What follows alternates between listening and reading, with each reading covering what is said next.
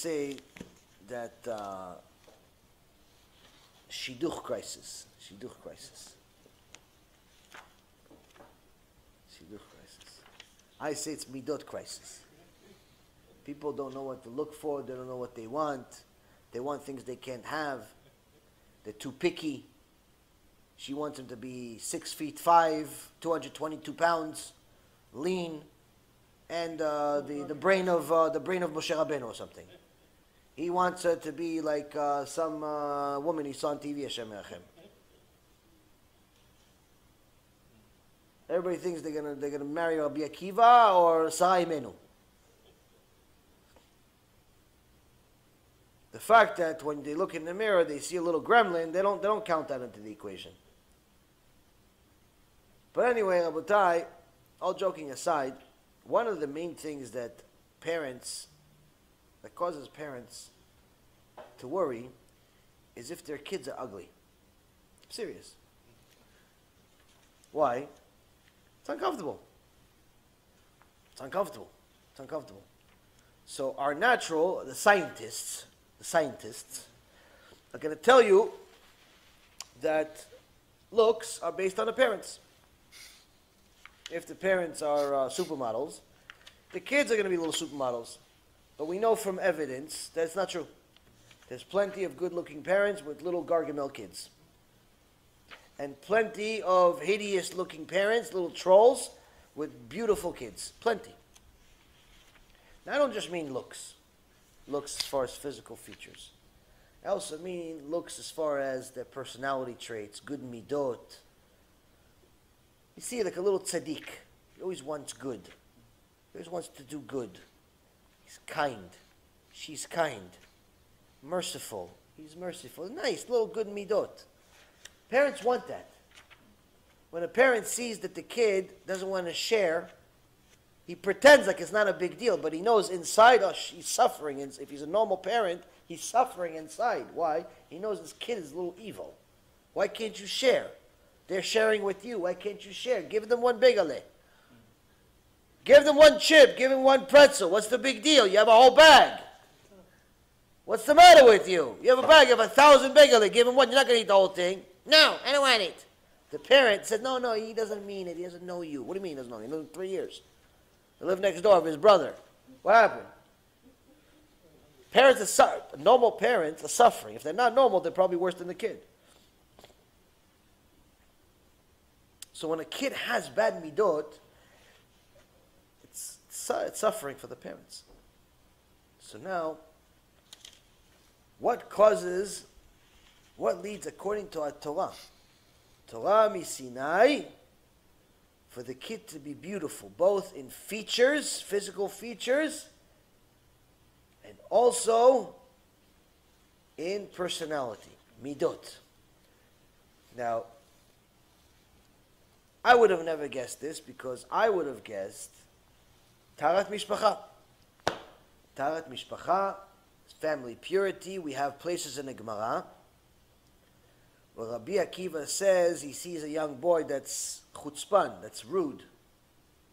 And he sees him and he says, yeah, one of the Chachamim says, yeah, it's probably because his mom was nida when she had him. The other Chacham says, no, it's probably he's a mamzer. It's probably the mom cheated. Rabbi Akiva says, no, it's both. With him, it's both. Like, Rabbi Akiva, how do you know? He goes, let's check. Let's check. They go to the wife. Rabbi Akiva says, I promise you, you have Olam HaBa if you tell me the truth here. Because for Kiddush Hashem. Will you need that and you cheat on your husband with his kid? She said, yes. So we have sources in the Gemara that says that family purity has significance in regards to the midot of the person. But it doesn't say about looks, though.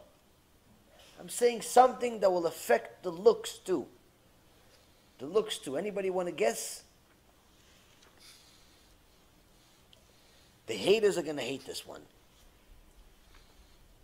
But it's halakha. They can hate all they want. No?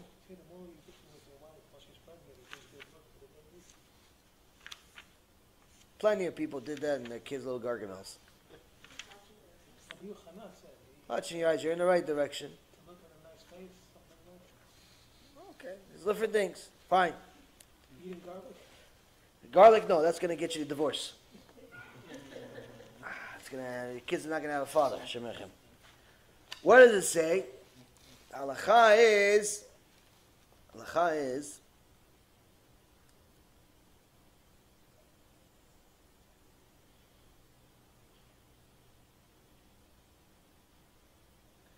a man is forbidden. This is Ilichot Isure Be'ah, Rambam.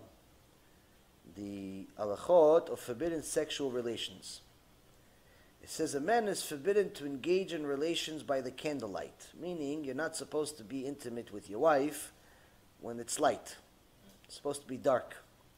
And the reason why is the halakha says that you should never get to a point where you're disgusted by something. You know, certain people have certain things on their skin or anything that's there that happens over time or happened all the time, birthmarks, so on. And chas v'shalom, you don't want to ever be disgusted with each other. So, and also for modesty reasons. We're not the goyim, we're not animals. Now, it doesn't necessarily need to be pitch dark where you can't see each other, but just dark enough. If on Shabbat, he does not have another room and there is light burning, you should not engage in relations at all. Why is it mentioned Shabbat? It says in Shabbat, it's a mitzvah, it's a special mitzvah to be intimate on Shabbat. But if the only room you have in your house has light, it's better off not to fulfill this mitzvah. Such is the stringency of not being intimate when there's light. Why? What's all this about? It says it's forbidden for a Jew to engage in relations during the day. Why?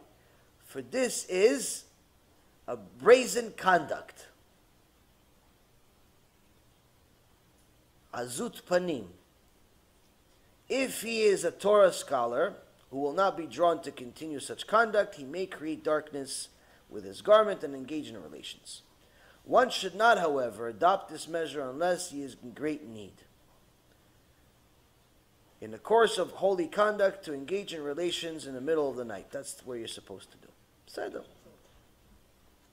Now, this, most of us will think this has to do with the modesty of the woman. But that's where we're wrong. It also has to do with the modesty of the man. Why? In this next halacha after it, two halachot after it, it says, our sages forbid a man from engaging in relations with his wife while his heart is focused on another woman. He should not engage in relations while intoxicated, nor while quarreling. Can't be intimate when they're after a fight, nor out of hatred. He should not engage in relations when it's against her will, when she's afraid of him, nor when one of them is placed under the ban of ostracism. He should not engage in relations with his wife after he made decision to divorce her. If he does so, the children will not be of proper character. They will be those who are brazen and others who are rebellious and sinful. So here we see that already there's a few things that cause a person to have kids that have that are the opposite of what he wants. Opposite of what he wants.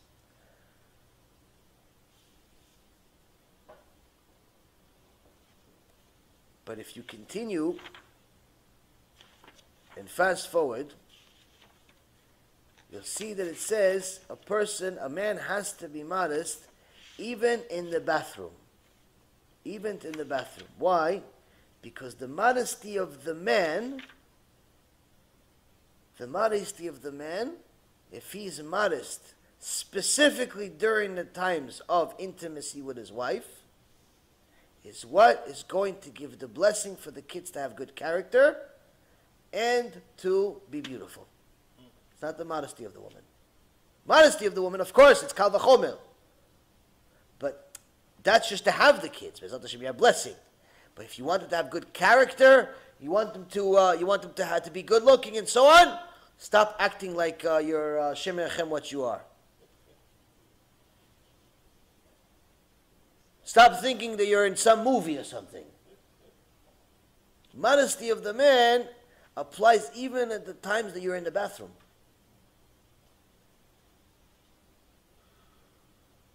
We're not allowed to act like animals at any times. Yes, of course, Allah says you're allowed to be with your wife in any way that you want. Yes. But you may have little Gargamel kids. If you're modest and you realize that this is a mitzvah too, you don't have a filthy mouth, you don't have filthy thoughts, you're thinking about her and not some woman you saw in the street. You constantly make sure you have a clean mind. You have to have a clean mind. Why do you have to have a clean mind? Because the Avot de Rabbi Natan, chapter 20, first Avot, first Mishnah, first Pirush, says that this mind control, this clean mind, is not a matter of willpower. It's not just a matter of willpower. It's actually directing the attention of your mind from whatever filth is a possible choice to Torah. It's forcing your mind to think about something holy. Because the Torah is what awakens the influence, which prevent a person's attention from focusing on things that are inappropriate. In this, the Gemara says, they asked one of the wives of the Chachamim in the Gemara, they asked, how did you merit to have every single one of your kids is beautiful? Every one of your kids is beautiful. How?